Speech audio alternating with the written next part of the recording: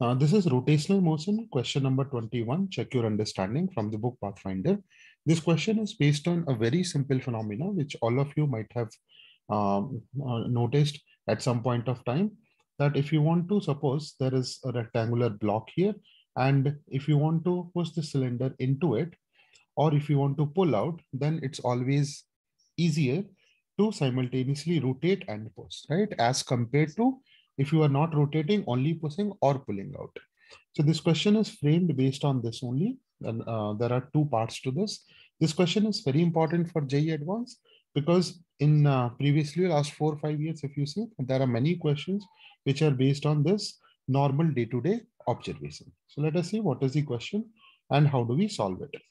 So question is the same thing which I was explaining. So to insert or draw out, there is a cylindrical rod. This is tightly fitted in a circular hole. So you can see this diagram. And usual practice is to apply a necessary axial force and simultaneously rotate the cylinder. And moreover, we do it in steps because by hands we cannot simultaneously continuously rotate the rod. So in this, what they have done actually, because there are many students who have doubt in this line, actually what they are trying to say that since you can't rotate from your hand continuously, you can't, twist your hand by to 4 pi and 6 pi. So you have to give one turn, then stop, then give another turn, and then you have to keep going this way. So first question is, how does this work? Second question is, some duration delta t is given, and then rod rotates with constant angular velocity omega, and axially it moves with constant velocity v. Under an action of constant axial force F, we have to find the torque applied on the cylinder. Radius of the rod is r. So let us answer this question first. See what happens. This I have taken from the hint section. Thought it was properly written, so it will be better for me to explain from this. Now, so let us see. Friction at every point on the rod acts opposite to the velocity of that point relative to the point on the hole. So this here hole is at rest. And when you are only pushing the rod into, then friction is acting this way. How much friction? Mu n, right? Now normal is the same only. But then when you are rotating also, that time at this point, there are two velocities. You can see this diagram. There is one axial velocity, and when it is rotating, let us say it is rotating this way, then there is r omega also. So it is kinetic friction. It has to act opposite to the net velocity. So net velocity vector will be somewhere in between v and r omega. So now net friction, which is mu n, normal remains same only. Mu n will be acting. It will not be completely opposing the push force which you are applying.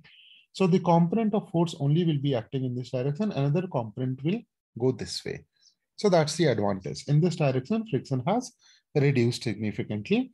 Previously, when you were not rotating, the entire friction was acting in that direction. So you have to, it is very hard to push it without rotating. I hope you understand this. Now, the second part, let us do the second one. The torque applied on the cylinder, we have to find out.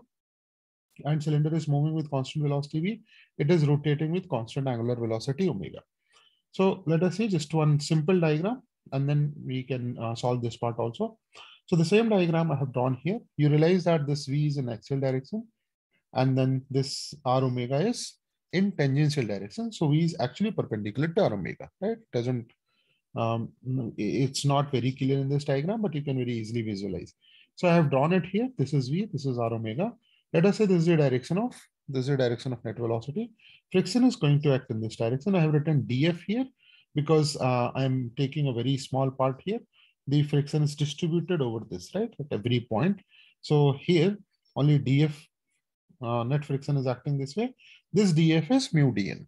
Dn is the normal acting here. And then now this friction has two components, df2 and df1.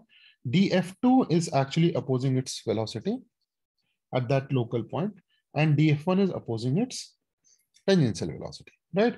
So here I have written that df2 is equal to df cos theta. You can see from here, this is df2, this is df cos theta is df2. If you just integrate, you get f2 equal to f cos theta and f1 equal to f sin theta likewise. Now, I have assumed this angle is theta and net friction force is mu1, right? So if I assume this angle as theta, so in this triangle, you can very easily see that tan theta is equal to omega r by v, right?